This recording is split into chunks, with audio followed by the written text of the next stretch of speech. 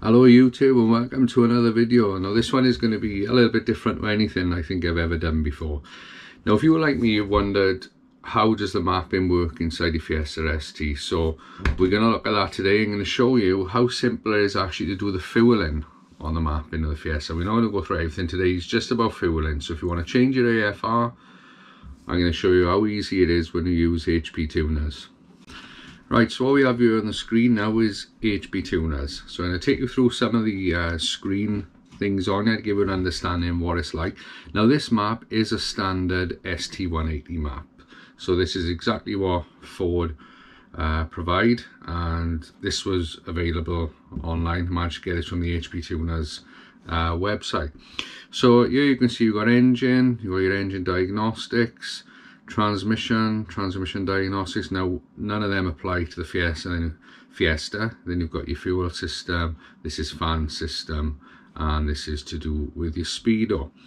Now what we're going to look at is in the engine. So like we said, we're going to look at fueling.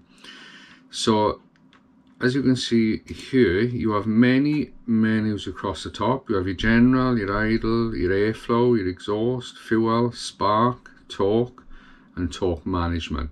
Now when you click on any of these, they open up a sub menu. So for instance, if we go to torque model, you have your general, you have your monitoring, loss.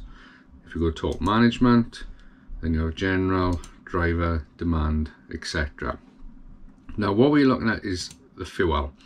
So within the fuel we have quite a few sub menus, as you can see here. So now if you want to just change the AFR, mostly you won't need to mess with any of these settings. I'm not going to go into everything. You may have to change your minimum lambda setting.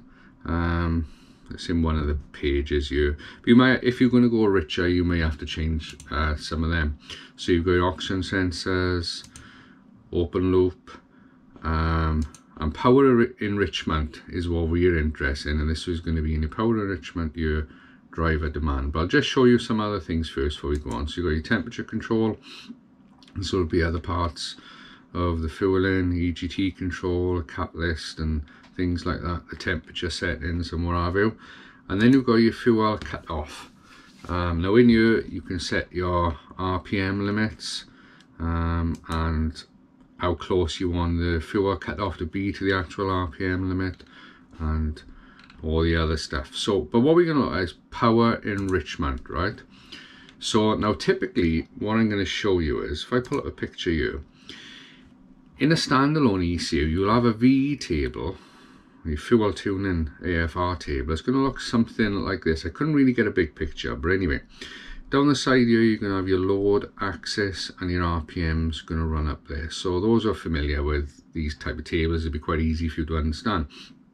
Now when you set any fuel in, depending on how it's set up, if it's like a TPS load base, you may have to fill in all of these tables and get the air fuel ratio right throughout the RPM range. If it's map based, it'll be a little bit different. It might trace up like this, and then you may never go into some areas on the map. But the idea is you have to make sure most of these zones here you have spot on, and then you would do what's called interpolation in the other. So we're not going to go into that, but the idea is, you can see this is quite complicated. This takes a lot of work, and you need a dyno to get it right in most cases. But the Ford ECU is so simple. So if we go back to this and we look at the driver demand, now on here usually this is set up, let me just click through these, so it'll be set up as lambda. Now one lambda is 14.7 AFR. So when you come in here, this will be set. So for instance in this column here we have 0.898 of 1 lambda, and this here is your lambda symbol. So you've got your RPM range running across the top, and then you've got your torque percentage running down the left column. So when you full throttle, you're basically going to be running through all of these lower columns, and if you was making changes, you would make changes here as well, because the boxes next to each other can have an effect. So what I thought I would do was, To make more sense of this, I'm going to switch it to AFR. Now, there's many different AFRs for different fuels, right? So usually we work to an AFR, I think, in petrol of like 14.7. So this has the option to go 14.6 or 14.7. So we're going to take a look at a log and how the fueling is on the standard Fiesta as we go through the log and see how it compares to the fueling in the map. Right, so looking at this standard log, what we have here, the top red line is our RPM. So if I click on that, you can see I'm at 3000 RPM. And if I click here, why is it not clicking? And if I click here, you can see we're at 6000. Now what I wanted to look at, this yellow line here, this is fuel command. So if I just click to this table now, you can see there, command equivalent ratio. So that's basically the fuel that the ECU is asking for, and just below it is what the car is actually seeing, or the lambda sensor is seeing. So we got the yellow there. So this is command, ECU says this is what I want, and then below is what the car actually sees in blue. So what we're going to look at here, if I now go to, let's get to as close to 3000 as we can. 29. So 2972 RPM, right? So we can see here in yellow now the ECU is saying, right, I want an AFR ratio of 12.698, and what the car is actually seeing is 12.684. So let me just click that, so we get back to 3000. Oh, you are bang on 3000. So 12695, we're seeing 12.7. So it's almost smack on. Now you don't always expect it to be perfectly, there will be variances. Now if we go to the map and we look at 3000 RPM in the map, it's asking for 12.74, so it's really close. Now I flicked through these, and an AFR of 14.7 and 14.6 is somewhere in between them, but it's very close. So we can see it roughly, it's asking for about a 12.7. So what I thought I'd do is, if I make these screens now smaller, if I can snap that, get that, then we'll bring up this one. Now we can look at them in comparison together. So I'll shrink this down. Right, so 3000, 12695, 3000, 1274. So it's there or thereabouts, right? So as we go through the RPM range, we'll notice this, the standard fueling stays 12.7 all the way up until 5007, where it starts to get a bit richer, and it's going to go down to 11.5. So let's see how that works out in the on the log. Now you can see the yellow trace is going lower and lower, so it's going richer. So if we get up to, let's move this across. It's a bit of a pain when you change the scale then to get force guard to go across. Right, so as you can see, the AFR is starting to drop at 4006. So we've just stepped down now, we're down to 12.4. Reason for that is we've passed the 4280 RPM, so it's now starting to interpolate into this column. So we're starting to see the 11.5, and it's going to start bringing itself down. So as we move along, you can see it's coming down, we're down to 11.8, until eventually we'll get down to 11.551, and we're 11.4 on actual. Now, like I said, that will fluctuate a bit.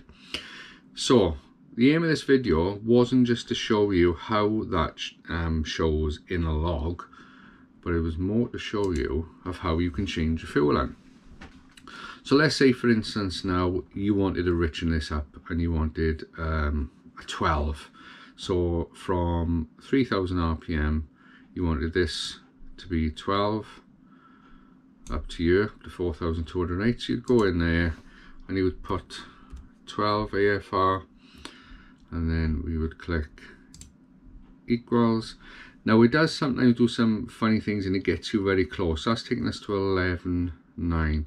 Now what you could also do is alter these tables here to stop any interpolation between these numbers changing your fuel. So you could also go through and change these as well. Or you can do another thing. I'll just show you how interpolation works, right? So we've got all of these 11.9.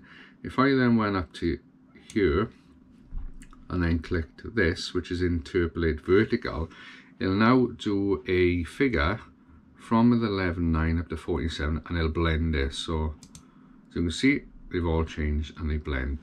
But I'm going to undo that because we don't want that.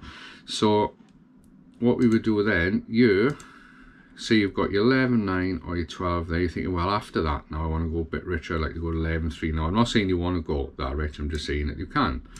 So you could then go there and you could go 11.3 and then you click equals 11.254. So it's going to take you close to that. You can mess about with it you want, and if you want to add a percentage, so if we undo all of this and we go back to complete factory, if you thought, right, I just want to make it a little bit richer or a little bit leaner by 10%, what you do is then is you go in here and you go, right, I want to increase by 10%, so you go 1.10 and then you multiply,